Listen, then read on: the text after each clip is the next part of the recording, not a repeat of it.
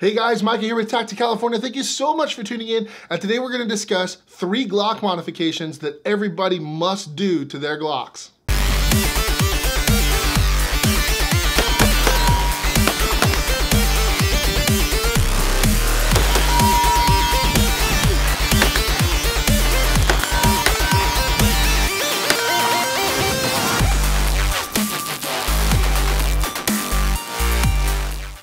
All right, guys, 3 mandatory Glock upgrades. Here we go. These are ones that I cannot live without, that I highly recommend to everybody who's gonna get a Glock. It might sound scary at first to be doing modifications and stuff, but I assure you, these are safe and they're very necessary improvements according to me, okay? So let's dive right into it. The 3 mandatory things you need to do are upgrade your sights, undercut the trigger guard, and cut out the area around the magazine release button.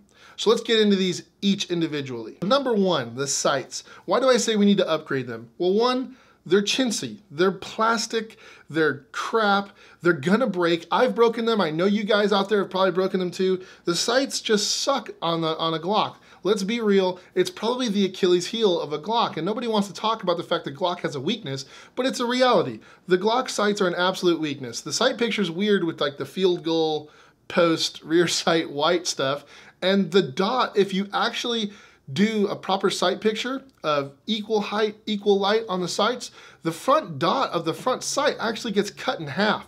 What this ends up doing is causing people to shoot high with Glocks because they don't want to cut that dot in half. Their eye doesn't want to do that. So what they end up doing is positioning the front post slightly higher so that they can see the full white dot inside the white goalpost, and voila, they're shooting high, okay? So that's a common thing that happens with Glocks. Another reason we need to upgrade our sights is nighttime operations, okay? Now, I'm not talking about some cool, ultra, tactical dude, but just the basic home defense handgun should have night sights on it. I'll tell you this. Once that first round goes off and that you see that muzzle flash out the end of your barrel, you're probably not gonna see your night sights anyway. However, that first shot counts, okay? That first shot could be the one shot that either wins or loses a gunfight. We really need to make sure that first shot counts. And while you've got maybe you have adapted night vision already, which is great, like you've been sleeping for a while or whatever and it's already dark, you pick up your handgun and you see the tritium inserts in your sights and you line up those 3 dots and you pull that trigger. That's gonna help you get sights on target the very first trigger pull. And honestly, for me, it's very comforting having that tritium. I do keep, because I don't have children in the house yet, and my wife and I are both trained very well, I do keep loaded firearms sitting on my nightstand. And it's nice to just, when I wake up in the middle of the night, I think I hear something and I look over, sometimes all you can see is those tritium sights. It really helps you see where the gun is so you can get to the gun quickly. So again, gotta upgrade these sights, guys. And the last reason we need to upgrade the sights, obviously, is one-handed manipulations. If you find yourself in a place where you cannot use this hand, whether you get injured, which is the one we practice a lot, my hand's injured, so now I can only shoot one-handed or whatever, or you're protecting loved ones. I've done training with people before where you practice as if you're pushing loved ones behind you as you're moving rearward, shooting one-handed. Well, what happens if you get a stoppage in the gun or you need to reload the gun? You gotta be able to run this gun one-handed. Now, the ledge on the rear sight gives you a perfect place to run the gun. It's a nice ledge. You can catch it on your belt and rack it off your belt, catch it on your boot, rack it off your boot, off a tire. In a pinch, you could just straight up probably just dig it into a wall and rack it.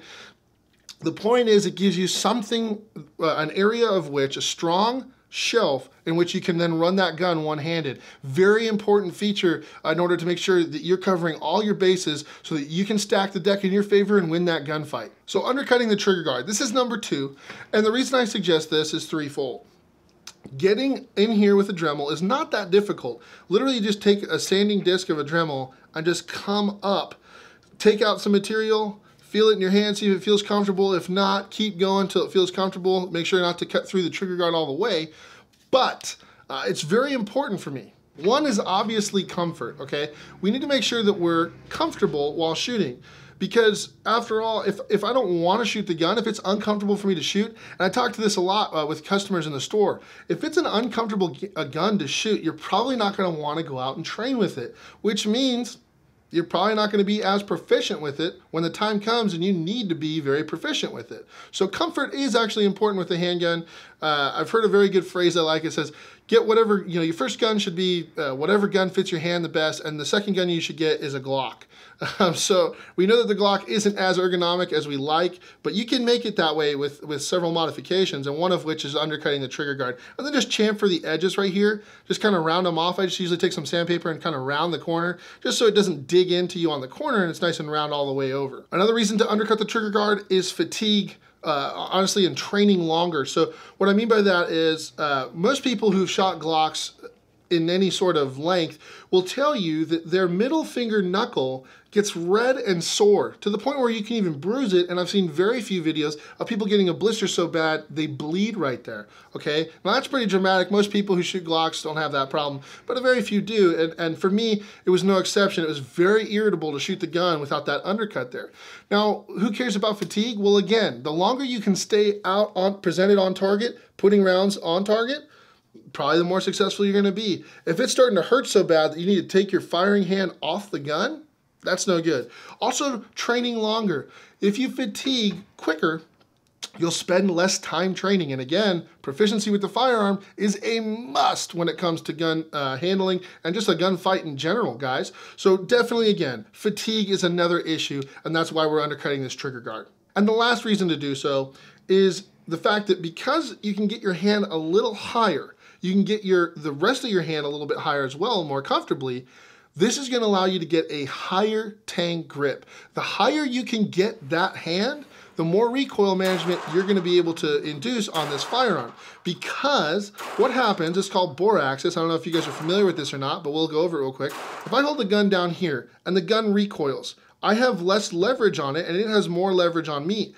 The higher I grip the gun, the less leverage it has against me and the more leverage I have against it from recoiling up and back. So, getting that hand high up with this undercut is a very good possibility and a good reality for me. I'm able to get my hand really high up there to the point where I actually need grip force adapters so I don't get slide bite because I got pretty meaty hands.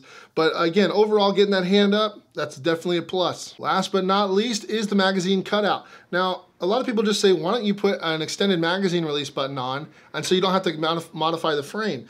The reason I don't like the extended magazine releases for Glocks, at least the Gen 3s, is pretty much twofold. One, it's so big, it comes out so far that it's actually uncomfortable for my hand when I grip the gun. It's actually irritating me. It's got some pretty, not sharp, but fine corners, and it just kind of digs into my hand. I don't really like the feel of those. Two, if I'm feeling the magazine release button with my hand while I'm gripping the firearm, guess what? That means I can release the magazine while I'm gripping the firearm. That's no good. We can't allow that to happen. That extended one comes out just too far in my opinion, and you can too easily accidentally drop that magazine out of the gun and then now you're really screwed. So don't get those extended ones if you can help it. Now on every firearm that I've ever held, besides an ambidextrous handgun of some kind, you're gonna have to change your firing grip in order to release that magazine button or use your offhand. So I don't know if you guys can see this very well in the video, but my thumb can't reach the button.